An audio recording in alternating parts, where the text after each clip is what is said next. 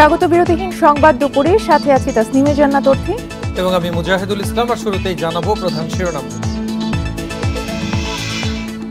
MP সালাম মুর্শেদির দখলে গুলশানের বাড়ি 3 মাসে সরকারকে বুঝিয়ে দিতে হবে, হাইকোর্টের রায়।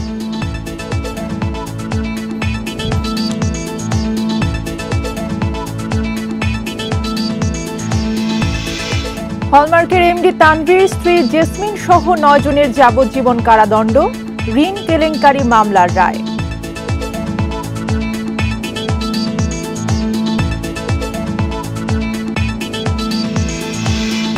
চালের দাম কেজিতে বেড়েছে 2 থেকে 5 টাকা, তদারকি নেই, মিল মালিকদের কারসাজির অভিযোগ।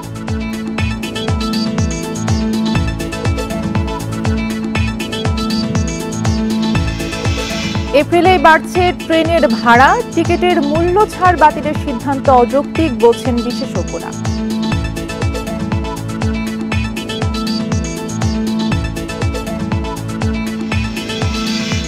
জনপ্রিয় সঙ্গীত শিল্পী খালিদের মরদেহ গোপালগঞ্জে বাদ জোহর জানাজা শেষে গেটপাড়া কবরস্থানে দাফন।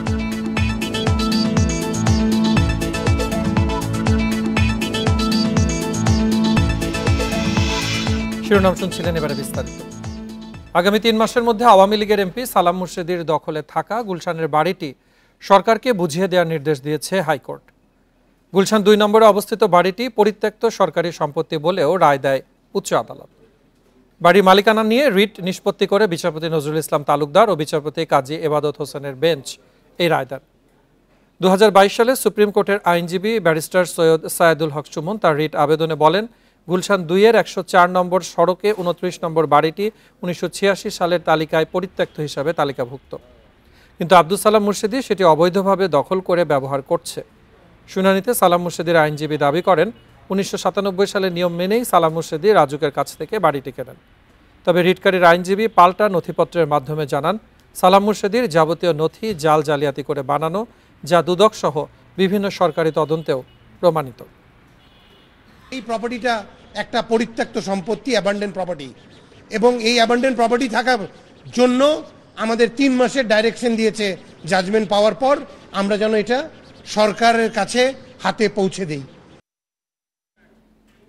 এই নিয়ে আরো জানাতে হাইকোর্ট থেকে যোগ দিচ্ছেন সহকর্মী জাহিদুল বাশার। জাহিদুল বাশার, আদালত তার রায় জানিয়েছে, এটি নিয়ে আসলে উভয় পক্ষই সর্বশেষ কি মন্তব্য করছেন? দেখুন, আদালতের যে রায়, হাইকোর্টের রায়, এই রায়ের বিরুদ্ধে কারোর কোনো মন্তব্য নেই, সবাই রায় মেনে নিয়েছেন। কিন্তু এখন যেমনটা শুনছিলেন যে সালাম মুর্শেদির যিনি আইনজীবী সাইদ আহমেদ রাজা ব্যারিস্টার, তিনি কিন্তু বলেছেন যে খুব দ্রুতই তারা এর বিরুদ্ধে আপিল করবেন, কারণ কোর্ট আগামী 2-3 দিনের মধ্যে আবার ভ্যাকেশনে যাবে, তো তার আগেই আপিল করবেন।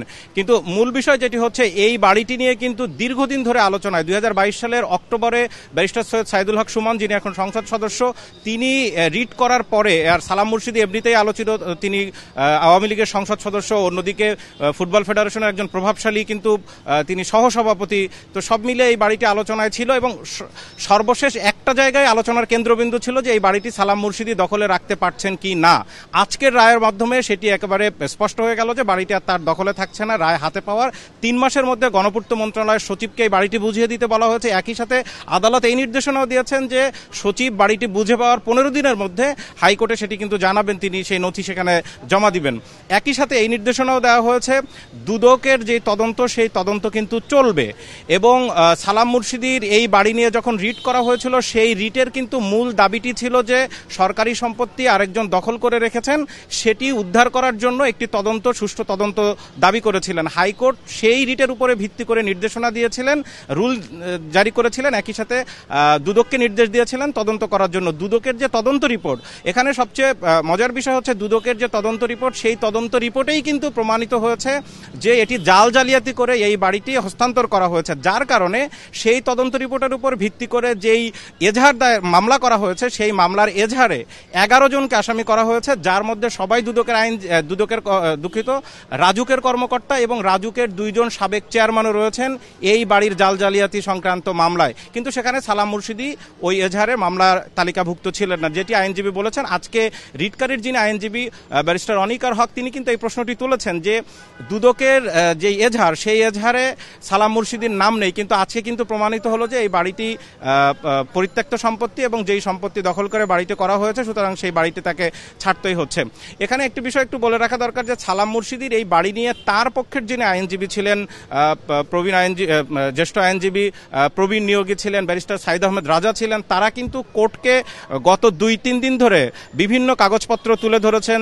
চেন অফ টাইটেল, অর্থাৎ 1962 সাল থেকে এই বাড়ি কিভাবে হস্তান্তর হয়ে হয়ে হয়ে তার পর্যন্ত এসছেন, তারা প্রমাণ করার চেষ্টা করেছেন যে এটি কোনো কালেই পরিত্যক্ত সম্পত্তি ছিল না। আর পাল্টা রিটকারীর আইনজীবী ব্যারিস্টার অনিকার হক তিনি তুলে ধরেছেন যে সব জালজালিয়াতির মাধ্যমে কাগজপত্র তৈরি করা হয়েছে। সব মিলে আদালত আর কি সব গ্রাউন্ড বিবেচনা করে আজকে রায় দিয়ে দিয়েছেন যে বাড়িটি পরিত্যক্ত সম্পত্তি, তাকে ছাড়তেই হবে, 3 মাসের মধ্যে গণপূর্ত মন্ত্রণালয়কে এই বাড়ি বুঝিয়ে দিতে হবে। হাইকোর্ট চত্বর থেকে জানাচ্ছিলেন সহকর্মী জাহিদুল বাশার।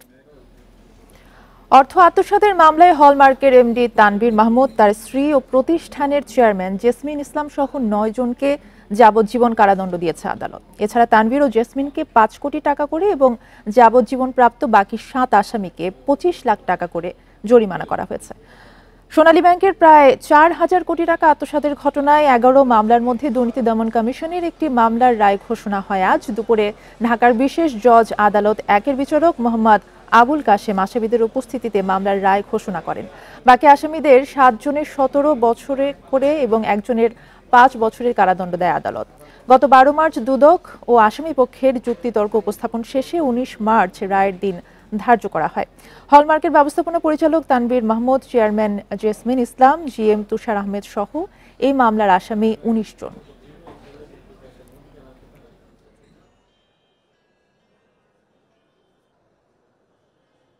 হলমার্ক গ্রুপের ব্যবস্থাপনা পরিচালক তানভীর মাহমুদ, চেয়ারম্যান জেসমিন ইসলাম এবং জিএম তুষার আহমেদ এখানে ছিলেন। তাদেরকে প্রত্যেককে যাবজ্জীবন কারাদণ্ড এবং 5 কোটি টাকা করে সাজা দেওয়া হয়েছে। এই 409-এ অ্যাবেটারদেরকে যাবজ্জীবন দেওয়া কোনো অবস্থাতেই যুক্তিযুক্ত হয় নাই।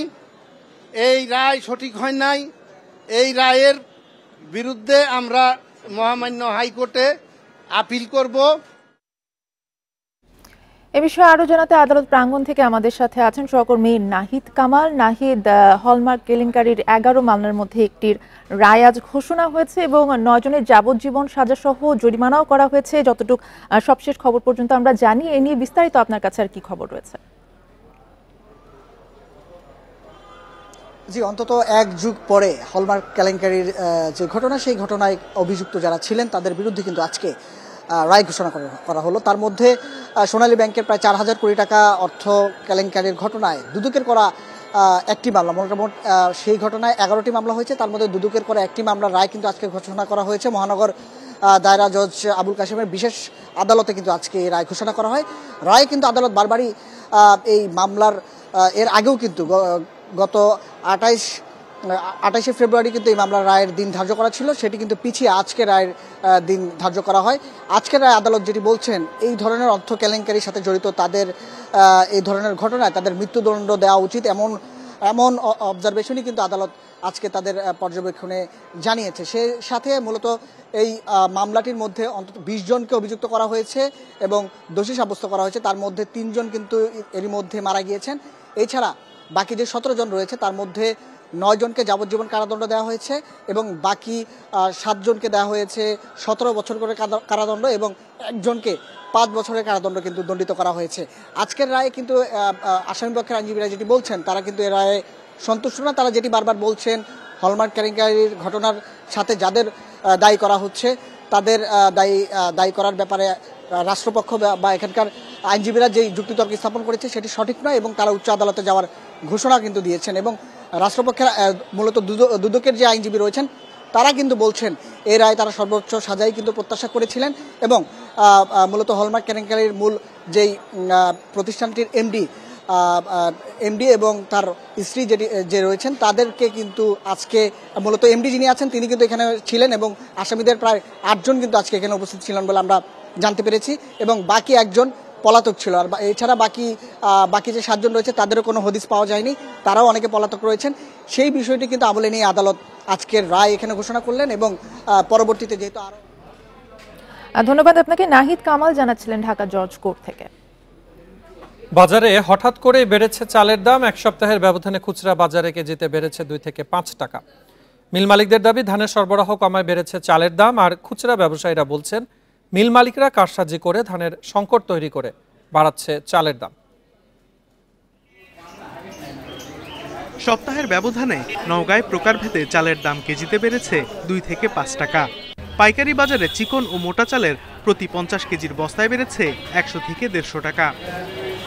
প্রতি কেজি স্বর্ণা 5 চালের দাম 48 টাকা থেকে বেড়ে 52 টাকা, কাটারি 65 থেকে 70 টাকা, জিরা 62 থেকে 65 টাকায় বিক্রি হচ্ছে। এছাড়া বাসমতি 75 এবং মিনিকেট বিক্রি হচ্ছে 66 টাকায়। কতদিন দামে শেষ হয়ে যাচ্ছে, আমরা তো আমাদের না খেয়ে তো বাঁচতে যাবে না, কিনে খাওয়া লাগবে, সে যে কয় টাকাই হোক না কেন। নিত্যপণ্য সব জিনিসের দামই বাড়ছে, চালের দামটা বাড়াতে আমাদের একটু কষ্ট হচ্ছে। একই অবস্থা যশোর, কুষ্টিয়া, পাবনা, নাটোর ও হিলির বড় আড়তগুলোতেও। খুচরা ব্যবসায়ীদের অভিযোগ, ধানের কৃত্রিম সংকট তৈরি করে চালের দাম বাড়ানোর পায়তারা চালাচ্ছেন মিল মালিকরা। মিলাররা বলতেছে দাম বেশি, ধানের দামের কারণে তারা বাড়াই দিচ্ছে বা বেশি দাম ধরতেছে। মিলাররা বাড়াচ্ছে, আমরা মিলারের কাছ থেকে যেভাবে কিনছি সে অনুযায়ী আমাদের বিক্রি করতে হচ্ছে। চালকল মালিকদের দাবি, ধানের মজুদ ও সরবরাহ কমায় বেড়েছে চালের দাম। হাটে বাজারে ধানের আমদানি কমে গিয়েছে বা সরবরাহ কমে গিয়েছে। এই সরবরাহ কমে যাওয়ার ফলে ধানের বাজারটা বৃদ্ধি পাচ্ছে। এই 15 দিনের ব্যবধানে সব ধরনের চাউলের মূল্য কেজিতে 2 টাকা থেকে 3 টাকা বৃদ্ধি পেয়েছে। চালের বাজার পুরোটাই নিয়ন্ত্রণ করে মিল মালিকরা। এজন্য শুধু লোক দেখানো নজরদারি নয়, কৃত্রিম সংকট সৃষ্টিকারীদের কঠোর শাস্তির দাবি জানিয়েছেন সাধারণ মানুষ। Sadequr Rahman Siddiqui, independent news. এই নিয়ে আরো জানাতে হিলি থেকে যুক্ত হচ্ছেন সহকর্মী সাজ্জাদ হোসেন। সাজ্জাদ, হিলির বাজারে আজকে চালের দর কেমন যাচ্ছে এবং এই যে চালের দর বৃদ্ধি পেল হঠাৎ করে, এটি নিয়ে আসলে পরস্পর কি বক্তব্য রাখছেন যারা চাল মালিকের খুচরা বিক্রেতা রয়েছেন এবং পাইকারি রয়েছেন?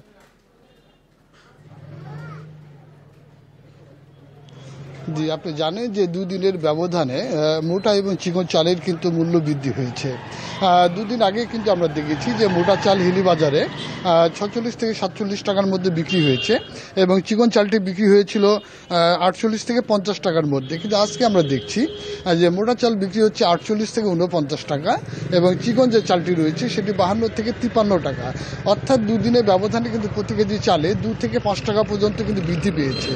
তো হিলি বাজারে যারা ব্যবসায়ী রয়েছেন তারা বলছেন যে আসলে মিল গেটে দাম বৃদ্ধি হয়েছে। এই মিল গেটে দাম বাড়ার কারণেই কিন্তু তাদেরকে একটু বাড়তি দামে বিক্রি করতে হচ্ছে।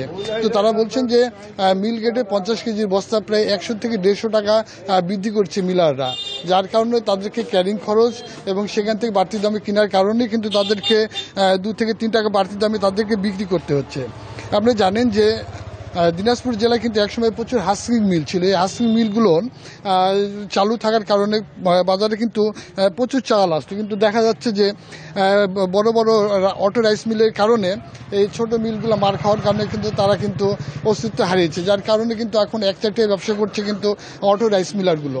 আরেকটি বিষয় আমরা জানিয়ে রাখি যে ধানের মৌসুমের শুরুতে কিন্তু পর্যাপ্ত পরিমাণে কিন্তু ধান সংগ্রহ করে অটো রাইস মিলগুলো, যার কারণে কিন্তু দেখা যায় যে একটা কৃষকরা জিম্মি থাকে।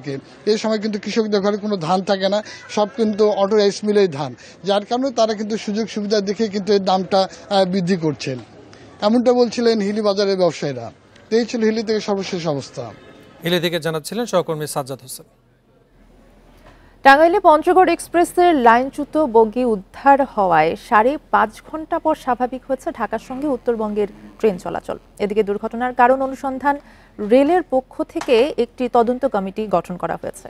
এর আগে রাত 9:15টায় বঙ্গবন্ধু সেতুর পূর্ব রেল স্টেশনে এই দুর্ঘটনা ঘটে। বঙ্গবন্ধু সেতুর পূর্ব থানার ভারপ্রাপ্ত কর্মকর্তা আলমগীর আশরাফ জানিয়েছেন, পঞ্চগড় থেকে ছেড়ে আসা ট্রেনটি যাত্রা বিরতি শেষে ঢাকার উদ্দেশ্যে রওনা হয়।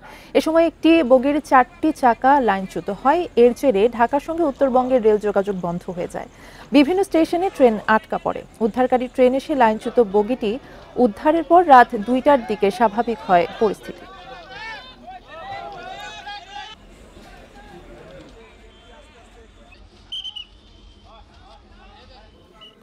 কুমিল্লায় ট্রেন লাইনচ্যুত হওয়ার একদিন পরেই টাঙ্গাইলে দুর্ঘটনার কবলে পঞ্চগড় এক্সপ্রেস।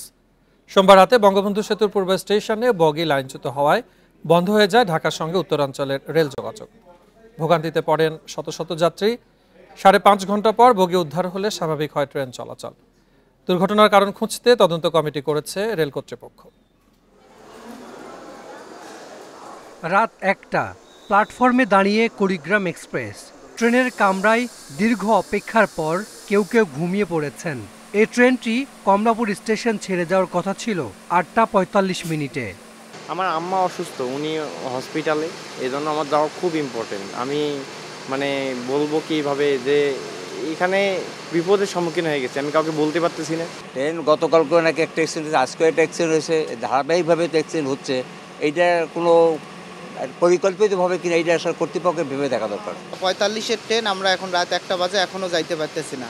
হয়তোবা আমরা আগামীকাল সকাল 9টায় আমাদের যে চাকুরিটা হয়েছে সেখানে জয়েন করতে পারবো কিনা, এটা নিয়েও একটা অনিশ্চয়তার মধ্যে আছে। প্ল্যাটফর্মে প্রহর গুনছেন আরও 3টি ট্রেনের কয়েকশো যাত্রী। তুর্না, লালমনি, পঞ্চগড় এক্সপ্রেসের যাত্রীরা জানেন না কখন ছাড়বে ট্রেন। বাধ্য হয়ে অনেকে ফেরত দিয়েছেন টিকিট। সোমবার রাত 9:45টায় টাঙ্গাইলের বঙ্গবন্ধু সেতুর পূর্ব স্টেশনে লাইনচ্যুত হয় ঢাকাগামী পঞ্চগড় এক্সপ্রেস। চরম ভোগান্তিতে পড়েন ঢাকাগামী অন্যান্য ট্রেনের যাত্রীরাও। কিছু আসার পথে হুট করে এমন যত শব্দ, আমি উপর দিকে এরকম উঠতেছি, আমি সেই রকম ভয় পাইছি। আমি সর্বপ্রথম আগে ওই ট্রেনের থেকে আমি লাফ দিছি, আর আরেক বড় ভাই আছে, দুজনে লাফ দিছি। আমরা তো চরবগির মধ্যে আছি, যখন ঝাঁকি হওয়ার পরে একবারে গাড়ির মধ্যে ময়লা ঢুকে একবারে অন্ধকার হয়ে গেছে, আর দেখা যায় না কিছু। দুর্ঘটনাস্থলে পাঠানো হয় উদ্ধারকারী ট্রেন, সেটিও বঙ্গবন্ধু সেতুতে পৌঁছে 3 ঘন্টা পর। আমরা চেষ্টা করে যাই যাত্রীদের ভোগান্তি লাগাবে আমাদের চেষ্টার কোনো কমতি নেই। আমরা চেষ্টা করে যাই, একটা দুর্ঘটনা অনাকাঙ্ক্ষিত, তো এই প্রিপারেশনে আপনারা জানেন যে সিঙ্গেল লাইন। পরে রাত 2টার পর স্বাভাবিক হয় রেল যোগাযোগ। এর আগে রোববার কুমিল্লায় লাইনচ্যুত হয় বিজয় এক্সপ্রেস। যোগাযোগ স্বাভাবিক হতে সময় লাগে 15 ঘন্টা।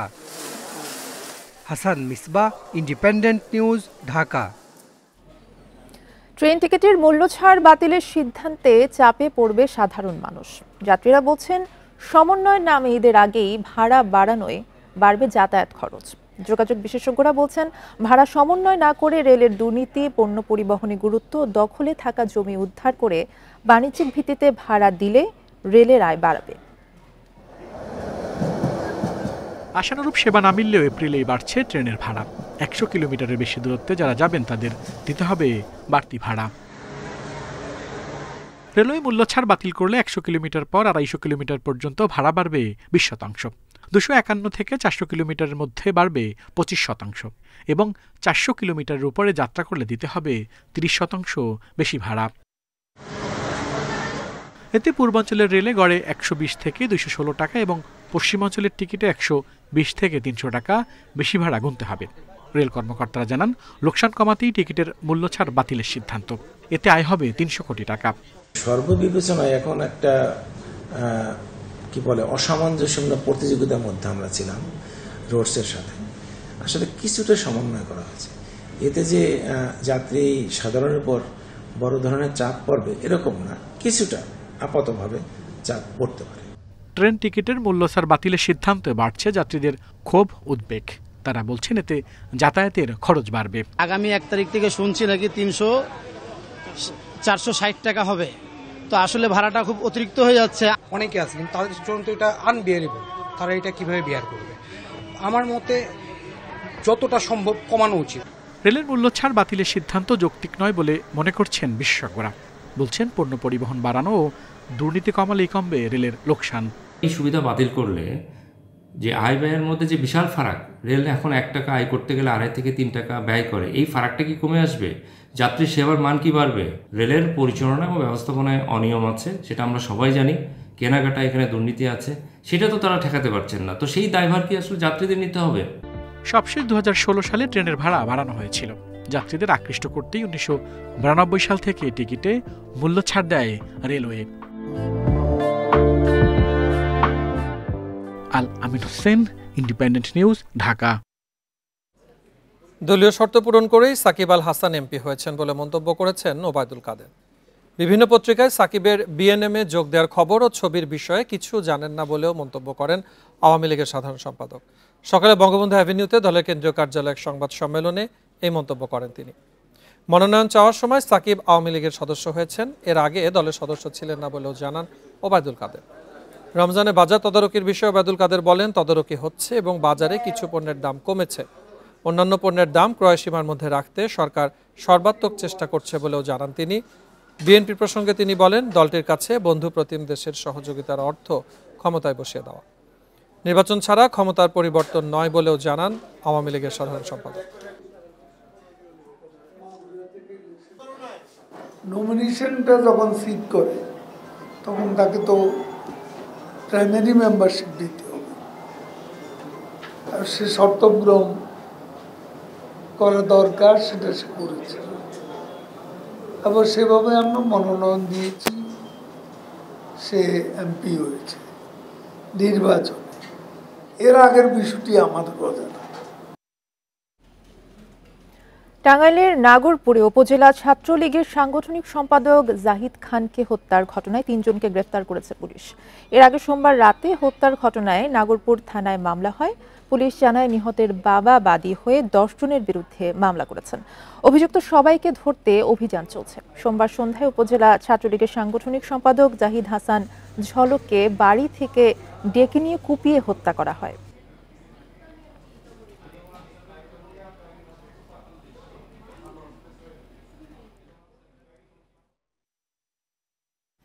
লক্ষ্মীপুরের যুবলীগ নেতা কামাল হোসেনের চোখ উপড়ে দেওয়ার ঘটনার একদিন পরেও পুলিশ কাউকে গ্রেফতার করতে না পারায় ক্ষোভ জানিয়েছেন স্বজনরা। দ্রুত জড়িতদের গ্রেফতারের দাবি জানান তারা। এই ঘটনায় চন্দ্রগঞ্জ থানার ভারপ্রাপ্ত কর্মকর্তা ইমদাদুল হক জানান, জড়িতদের চিহ্নিত করা হয়েছে, মামলার প্রস্তুতি চলছে, যে কোনো সময় অপরাধীরা ধরা পড়বে। এদিকে আহত কামাল হোসেন এখনও শঙ্কামুক্ত নন বলে জানিয়েছেন চিকিৎসকরা। বর্তমানে তিনি ঢাকা মেডিকেল কলেজ হাসপাতালে চিকিৎসাধীন। সোমবার সন্ধ্যায় নন্দীগ্রাম এলাকায় কামালকে রড দিয়ে পিটিয়ে গুরুতর আহত করে দুর্বৃত্তরা। এক পর্যায়ে তার চোখ উপড়ে ফেলে দুর্বৃত্তরা পালিয়ে যায়। তার শরীরে আর কি মুখে, বিশেষ করে ডান চোখের নিচে, ঠিক আছে, রক্তাক্ত জখমের চিহ্ন এবং মুখে, নাকে, ঠিক আছে, মাথায় বিভিন্ন জায়গায় আঘাতের চিহ্ন পাওয়া গেছে এবং তার অবস্থা সংকটাপন্ন। প্রাথমিক চিকিৎসা দিয়ে জরুরি। জনপ্রিয় সঙ্গীত শিল্পী খালিদ সাইফুল্লাহর মরদেহ গোপালগঞ্জে নেওয়া হয়েছে। বাদ জোহর জানাজা শেষে শহরের গেটপাড়া কবরস্থানে তাকে দাফন করা হবে। ভোর 4টায় ঢাকা থেকে শহরের বাসায় তার মরদেহ নিয়ে যাওয়া হয়। কোর্ট মসজিদে দ্বিতীয় জানাজা শেষে গেটপাড়া কবরস্থানে বাবা মার কবরের পাশে তাকে দাফন করা হবে। এর আগে রাত 11টায় ঢাকার গ্রিন রোড জামে মসজিদে প্রথম জানাজা শেষে মরদেহ নেওয়া হয় জন্মস্থান গোপালগঞ্জে। সোমবার সন্ধ্যায় হঠাৎ অসুস্থ হলে খালিদকে নিকটস্থ হাসপাতালে নেওয়া হয়। সন্ধ্যা 7:30টায় চিকিৎসকেরা তাকে মৃত ঘোষণা করেন। কয়েক বছর ধরে হৃদরোগে ভুগছিলেন তিনি। সরলতার প্রতিমা, কোনো কারণেই ফেরানো গেল না তাকে। যদি হিমালয় হয়ে দুঃখ আসের মতো জনপ্রিয় গানের এই শিল্পী খালিদ সাইফুল্লাহ।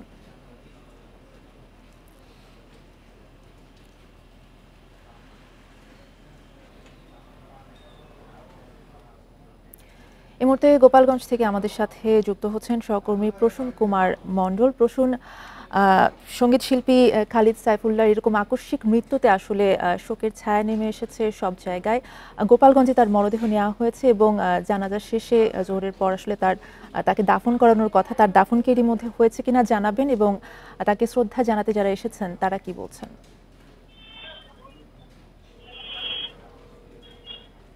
জানেন, গোপালগঞ্জের কৃতি সন্তান এবং জনপ্রিয় সঙ্গীত শিল্পী খালিদ সাইফুল্লাহ, তিনি গোপালগঞ্জেরই সন্তান, গোপালগঞ্জ শহরের সন্তান।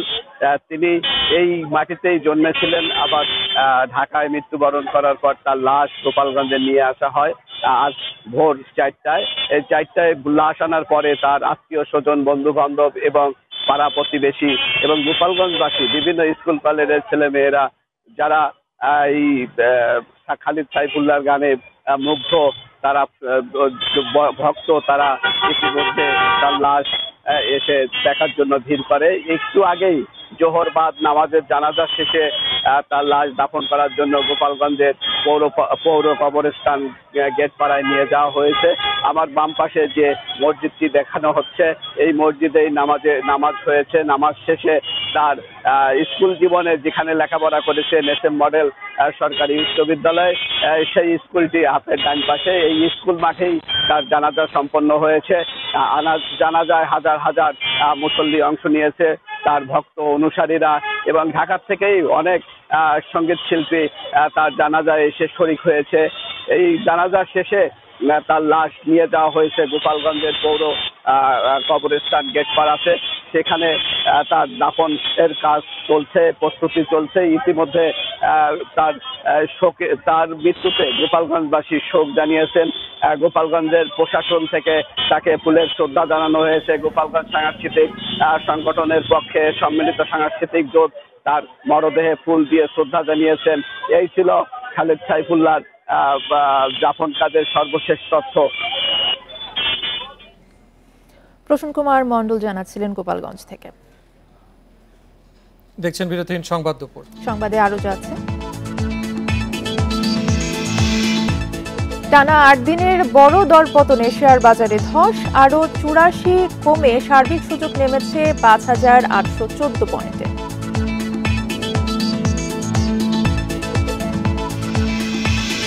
কাল থেকে দেশের মধ্যাঞ্চলে কালবৈশাখী ঝড়ের পূর্বাভাস, বজ্রবৃষ্টিতে তাপমাত্রা কিছুটা কমার সম্ভাবনা।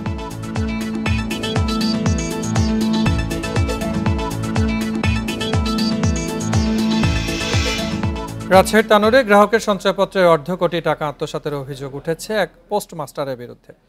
এই ঘটনায় সোমবার অভিযুক্ত পোস্টমাস্টার মুখজ্জেদ আলীর বিরুদ্ধে থানায় জিডি করা হয়েছে। রাজশাহীর deputy postmaster general Mohammad Moniruzzaman জানান, উপজেলা কেন্দ্রীয় পোস্ট অফিসের পোস্টমাস্টার মুখজ্জেদ আলীর বিরুদ্ধে গ্রাহকদের সঞ্চয়পত্রের অর্থ তুলে নেওয়ার অভিযোগ এলে এই নিয়ে তদন্ত করে ডাক বিভাগ। অভিযোগের সত্যতা পাওয়ায় তাকে সাময়িক বরখাস্ত করা হয়েছে। 30 জন গ্রাহকের অর্ধ কোটি টাকার উপরে হাতিয়ে নেওয়ার ঘটনায় তার বিরুদ্ধে থানায় গতকাল একটি সাধারণ ডায়েরিও করা হয়েছে। সরকারি কর্মকর্তা হওয়ায় তার বিরুদ্ধে সরাসরি ব্যবস্থা নেওয়ার সুযোগ না থাকায় বিষয়টি দুদকে অভিযোগ হিসেবে পাঠানো হয়েছে বলে জানিয়েছে সংশ্লিষ্ট কর্মকর্তারা। প্রাথমিক তদন্ততে আমাদের একটা প্রকাশ হয়েছে, যেমন আমরা যখন জিডি করতে যাই, যেদিন জিডি করতে গেলাম সেদিন তো বিকালে গেলাম, তখন তো সারাদিনই পাচ্ছিলাম। তাৎক্ষণিক আমরা এটা স্যারকে অবহিত করি, স্যারের অফিস থেকে তাৎক্ষণিক তাকে সাময়িক বরখাস্ত করে। আমার এখানে হিসাবে লেনদেন খোলা সাধারণ বা মেয়াদি হিসাবে 200-র উপরে গ্রাহক হবে, আর বাকিগুলো হয়তো তাদের ক্লোজ হয়ে গেছে, তারা নেই। অ্যাক্টিভ 200 গ্রাহক আছে, তাদের ভিতর থেকে হয়তো কারোটা এই অবস্থা। রমজান মাসে জাল নোট প্রতিরোধে ব্যাংকগুলোর প্রতি বিশেষ নির্দেশিকা জারি করেছে কেন্দ্রীয় ব্যাংক। আসল জাল নোট চেনার উপায় নিয়ে ভিডিও বিশেষ রাস্তার মোড় এবং ব্যাংক শাখায় প্রচার করতে হবে।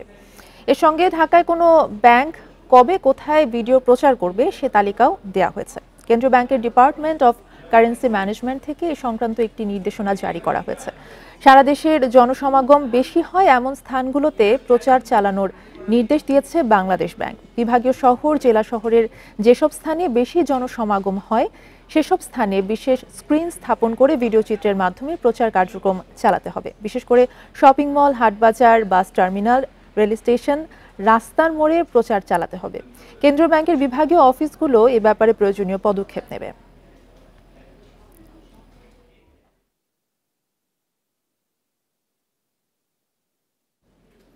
আবারও বড় দরপতন শেয়ার বাজারে, এই নিয়ে টানা 8 দিন মূল্যসূচকের পতন হলো ডিএসসিতে। মঙ্গলবার প্রধান সূচক কমেছে 84 পয়েন্টের বেশি, দর হারিয়েছে 80% প্রতিষ্ঠানের শেয়ার।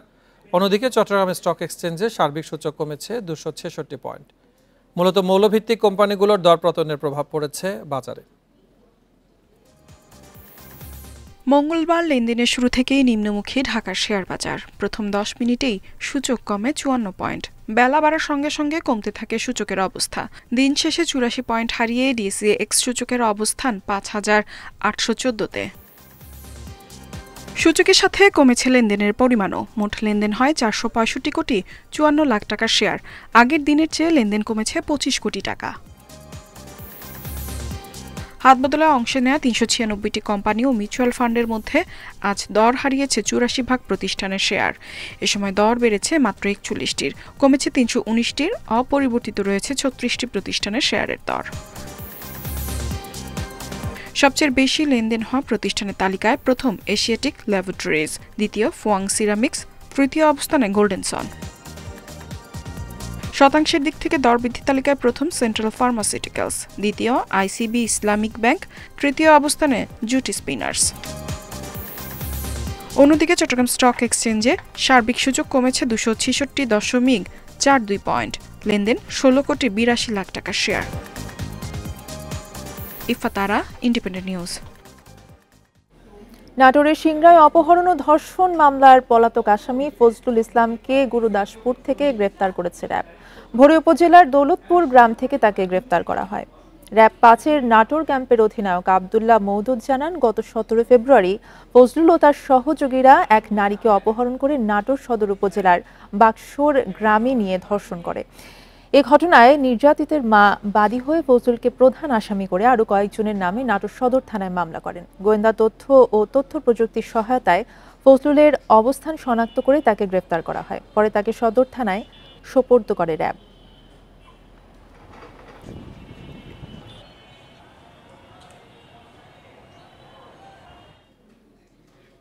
রাজধানীর বিপণী বিতানগুলোতে এখনও জমে ওঠেনি ঈদের কেনাকাটা। 10 রোজার পর থেকে ক্রেতাদের ভিড় বাড়ার আশায় বিক্রেতারা। তবে এবারে পোশাক সহ অন্যান্য পণ্যের দাম বেশি বলছেন ক্রেতারা।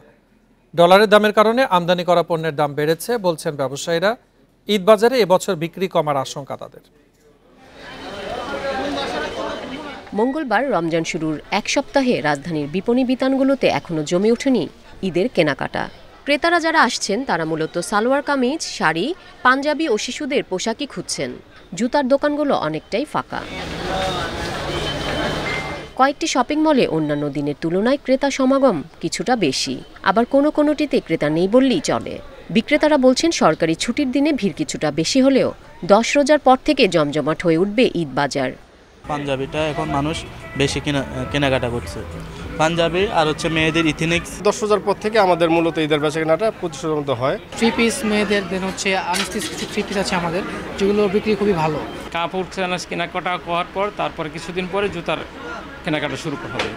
অনেকেই বিভিন্ন দোকানে ঘুরে ফিরে দেখছেন বিভিন্ন পণ্য। পোশাকের দাম বেশি বলে অভিযোগ করেন ক্রেতারা। দামের জন্য আমার বাজেটের মধ্যে হচ্ছে না, তো দেখতেছি ছেলে মেয়েদের ঈদ মানে খুশিটাই আগে, এই জন্য আগে ওটা শেষ করি। কালেকশন আছে মোটামুটি, কিন্তু প্রাইসটা অনেক হাই। দোকান মালিক সমিতির সভাপতি হেলাল উদ্দিন জানান, গেল বছর ঈদ উল ফিতরে 20,000 কোটি টাকার পণ্য বিক্রি হয়েছে। শুধু পোশাকই বিক্রি হয় 3,500 কোটি টাকার। ভোগ্যপণ্যের দাম বাড়ার পাশাপাশি নানা কারণে এবছর ঈদ কেনাকাটা কম হওয়ার শঙ্কা তাদের। আমদানি করে যেসব পোশাক আনতে হয় সেগুলোর দাম বেড়েছে, সব মিলে মানুষের ক্রয় ক্ষমতা অনেকটা কমেছে। সব মিলে আমাদের কাছে মনে হয় না এবার খুব ভালো একটি বাজার হবে। এই মাসের শেষে আগামী মাসের প্রথম দিক থেকে বাজারটা মানে বড় হতে পারে আর কি। ঈদ উল ফিতরের বাজার প্রায় 30,000 কোটি টাকার বলছে দোকান মালিক সমিতি।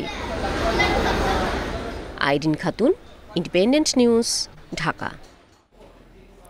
দেশের মধ্যাঞ্চলে বুধবার থেকে কালবৈশাখী ঝড়ের পূর্বাভাস দিয়েছে আবহাওয়া অফিস। এ সময় বজ্র বৃষ্টিতে তাপমাত্রা কিছুটা কমতে পারে।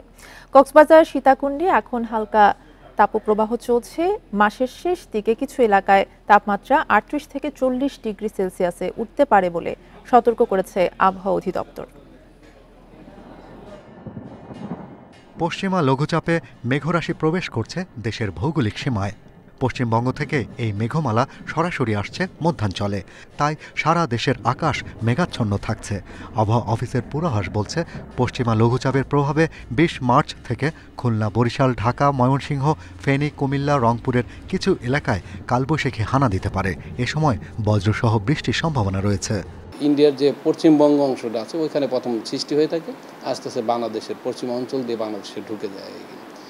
তবে এখন সামনে যে 2 দিন আছে, বিশেষ করে 20 তারিখে এবং 21 তারিখে, এই সময় কিন্তু সারা দেশেই মোটামুটি একটা হালকা থেকে মাঝারি ধরনের কালবৈশাখী ঝড় বাতাস সহ কোথাও কোথাও বৃষ্টিপাতের সম্ভাবনা আছে। আবহাওয়া অফিসের তথ্য বলছে, সারা দেশে মার্চে গড় স্বাভাবিক তাপমাত্রা 34 ডিগ্রি সেলসিয়াস থাকে, অথচ গেল কয়েকদিন কক্সবাজার, সীতাকুণ্ডে তাপমাত্রা উঠেছে 36 ডিগ্রি সেলসিয়াসের ওপরে। সেখানে বয়ে চলছে হালকা তাপপ্রবাহ। তবে এ মাসের শেষে তাপমাত্রা বেড়ে 38 থেকে 40 ডিগ্রিতে উঠতে পারে। 22-23 তারিখ পর্যন্ত মনে করেন তাপমাত্রা কিছুটা কমের দিকে থাকবে। এর পরবর্তীতে আবার যখন বৃষ্টিপাত হবে না, কালবৈশাখী বাতাস হবে না, তখন আবার কিন্তু তাপমাত্রা বেড়ে যাবে আর কি। অর্থাৎ সামনে এপ্রিল মাস, মে মাস, এই সময় কিন্তু আমাদের দেশে হিটওয়েভের সময়, তাপদাহর সময়, এই সময় কিন্তু কোথাও কোথাও মাঝারি ধরনের কখন তীব্র তাপদাহর সম্ভাবনা আছে। আবহাওয়া অফিস বলছে কালবৈশাখীর সময় দীর্ঘক্ষণ ভারী বৃষ্টি হয় না, তবে বজ্রবৃষ্টিতে প্রাণহানি ঘটে। তাই ঝড়ের সময় খোলা জায়গায় না থেকে ঘরে বা নিরাপদ স্থানে অবস্থান নেয়ার পরামর্শ আবহাওয়া অধিদপ্তরের। Shahriar Anirban, independent news, Dhaka. বৃদ্ধাশ্রমে একাকিত্বের ইফতার তাড়া করে অতীতের সুখস্মৃতি। একসময় সন্তান, পরিবার, পরিজন নিয়ে ইফতার করলেও জীবন সায়ান্নে এসে একাকীর ইফতারকে যন্ত্রণাদায়ক বলছেন বৃদ্ধাশ্রমের বাসিন্দারা। নিঃসঙ্গতায় এখন তাদের ইফতার আর সেহরির সঙ্গে। নাদিরা বেগম ঢাকা বিশ্ববিদ্যালয়ে পড়াশোনা শেষে শিক্ষকতা করেছেন মাইলস্টোন, স্কলাস্টিকা সহ বিভিন্ন স্কুলে। ৮ বছর ধরে আছেন আগারগাঁওয়ের প্রবীণ হিতৈষী সংঘে। ৭৩ বছর বয়সেও নিজেই নিজের ইফতার তৈরি করে নিচ্ছেন। একাকী এই বয়সে বাজার করে কেনাটে না, আবার বাজার করা, ম্যানেজ করা ভীষণ কষ্টকর। আমি দোয়া করি কারো যেন ওল্ড হবে না আসতে হয়। পেশায় ব্যাংকার ছিলেন মোহাম্মদ নুরুল ইসলাম। ২৬ বছর কাজ করেছেন অগ্রণী ব্যাংকে। ৭২ বছর বয়সী এই প্রবীণের ১ মাস হলো এই বৃদ্ধাশ্রমে। বড় ছেলে কানাডার নাগরিক, এর ওয়াইফ কানাডার নাগরিক, আর ছোট ছেলে ব্র্যাক ইউনিভার্সিটির কম্পিউটার ইঞ্জিনিয়ার। সে আমাকে এখানে রাখছে, সে মানে কানাডা ভাগবো, আমার জন্য সে পারতেছে না, আমি বেঁচে আছি তো। আগারগাঁওয়ে ১ একর জমির উপর এই প্রবীণ হিতৈষী সংঘে থাকেন ৩৬ জন। কারো ছেলে মেয়ে দেশের বাইরে থাকে, কারো বা দেশে থেকেও পরিবারের সঙ্গে থাকার সুযোগ নেই। এখানে নিজেরাই রুমে নিজেদের মতো করে ইফতার করেন।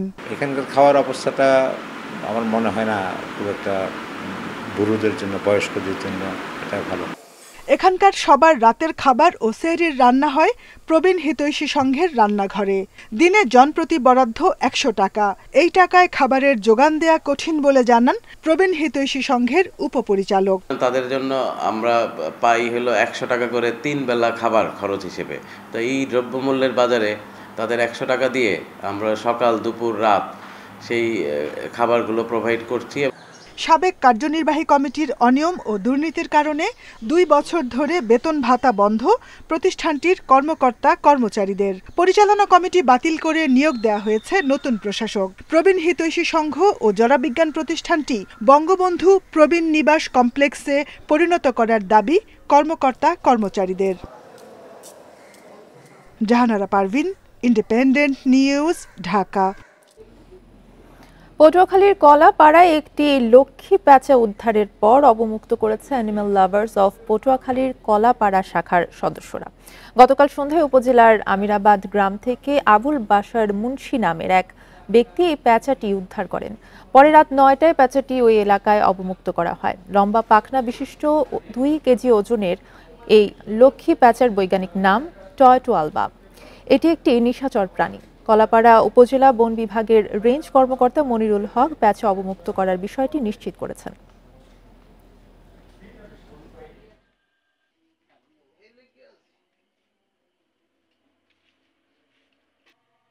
এই ছিল এখনকার সংবাদে। ধন্যবাদ এতক্ষণ সাথে থাকার জন্য।